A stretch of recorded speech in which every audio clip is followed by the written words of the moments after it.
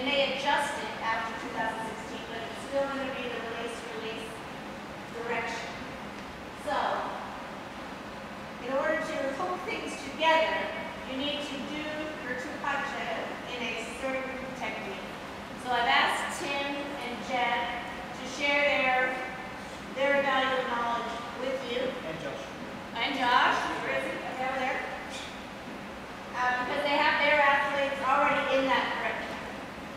And to me, the Tkatchev skill is an ideal testing. It's parallel with, as soon as you finish level 6, it's parallel with your level 8 program.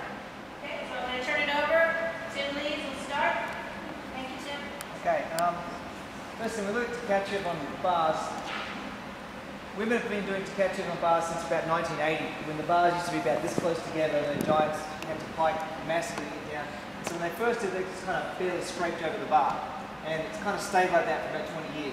What Peggy's talking about now, it has to change. The way people used to do Tkatchev on bars, it has to change, because you won't be able to do the connections and the skills you need to do out of it. And the next level of gymnastics that's coming in the future, which is what you guys are going to do. Yeah? You can't do today's gymnastics, you're going to do gymnastics for 10 years in the future. Right? And so if you wanted to catch it there, we're talking about to catch it that you can get full extension on and be able to swing out of. You need some height and you need rotation. And with all skills on bars, if you want some good technique and good power and height, it starts when you swing. Right? So that's what Kate's going to demonstrate here. The place to start, up on the straps bar, learning to get your swing right. So it's just normal swing, normal tap swing, but it happens a little earlier. One of the key things to me is the timing of the tap. Okay, it's good. Handstand, swing with a straight body, just like a normal tap. Think of a normal giant or for a flyweight. You swing down towards the bottom, about 45 degrees, you start to tap. It's a Tkatchev, it's exactly the same, but you do it around about horizontal. Okay, otherwise exactly the same. The swing to the bottom exactly the same. Kick up as strong as you possibly can, and then the key part is doing that, pushing out into an arch at the top. You've got to do that to get some counter rotation. You can do a kick to give you the height to get you up and over the bar, and then you open up and push forward with your shoulders to give you a rotation forwards. Because it's actually like doing a front salt over the bar. Right? You're finishing on your back here, you're finishing your swing, you release, you turn around, you end up in your stomach. It's like half a front salt there. And it's very hard to get front rotation when you've got all this backward rotation. Okay? So we want to get that finished position really strong. To me, that's critical too. The position you're in when you release the bar. If you don't get that full extension through the body, then you're not going to rotate enough, and you're going to go too far backwards. You're not going to catch the bar. So like when Kate was doing there, you want to stop just before handstand. If you're doing that arch and you're still going over the bar, you haven't done enough push forward. Right? Can you show one more time, Kate? And when we arch at the top, so it's got to be a tight position, not a bridge. You're already flopping it up. It's a tight, long position. Good, Kate. Strong, you can see it's really dynamic. Stop at the top. That's it. The bigger, the more powerful that is, the bigger your Tkatchev can be. Right, thank you, Kate. But then you turn around and go forwards. Right? So you're travelling backwards over the bar, but as you're travelling backwards, you're rotating forwards like a front salt. So this drill helps to give the girls the idea of that feeling. So we've seen the swing where Kate gets to. Now she's going to roll up out of that position, and then she's going to do the next part of what would happen in the release. So once she releases from that arch position, she's going to snap into a straddle and swing through. Alright? So imagine where her hands hit the floor, that's where the bar is. Okay. Roll back, bridge, and come through. Do the bridge and stop first. Okay? So the first step, she does like a back roll and then pushes into the bridge, a similar position to what she just did up on the bar. So she rolls through and stop like that, and then you saw she just did before.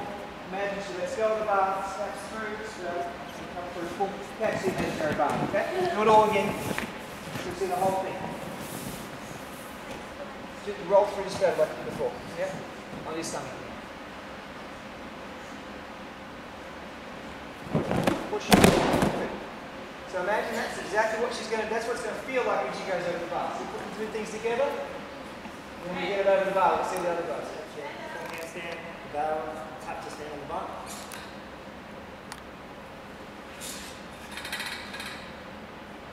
We want the gymnast looking out the bar, so we're to lean on ears. We can also be taught with arms out to the side. But for Luna's doing planks once the arms are so she reaches forward, the shoulders rotate.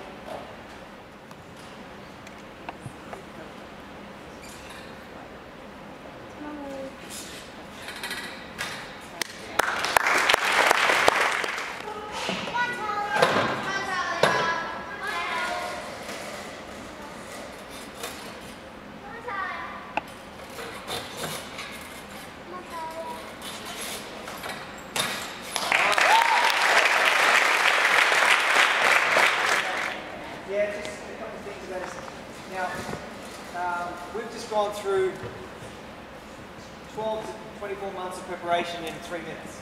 Okay, so don't get the wrong impression that you do that, next day we do this, next day we do this, right? This is a very difficult skill, quite a dangerous skill, a fairly complex skill if you don't do it right. Okay? You do it right, it's all fine. And as Peggy said, it's a really important skill we should all be working on, but don't, I'd say this is a critical one not to rush. Right? Take your time, start it early. Right? If the skill's more difficult, rather than sort of thinking, oh, it's too hard, leave it. No, start it early, just don't expect to compete it the next year or compete it when you're 9. You know? Take your time, get it right, compete it when it's ready. The other thing is, with the flyaway, there is because I said the tap and everything, the first part of the swing is actually very similar to a flyaway. And this idea of the counter rotation, it gets very confusing with a lot of jigs with the flyaway. So don't even think about this skill until you have mastered the flyaway. And I mean mastered. 100% control, confidence on a good layout flyaway, high layout flyaway over the bar, but you go into double saltos and whatever else, then you start starting to detach it. If you are working both the skills at the same time, the jigs will get confused and disaster will happen. Right? Because a flyaway rotates backwards, travels forward to catch it, rotates forwards, travels backwards. Complete opposite. They start the same, they end opposite. You do them together, you're going to end up on the bar, upside down, and disaster. Okay? So keep that in mind. It's a slow, methodical process. Understand the process and take your time, get it right. Do it right the first time, have it forever. Okay? Thank you.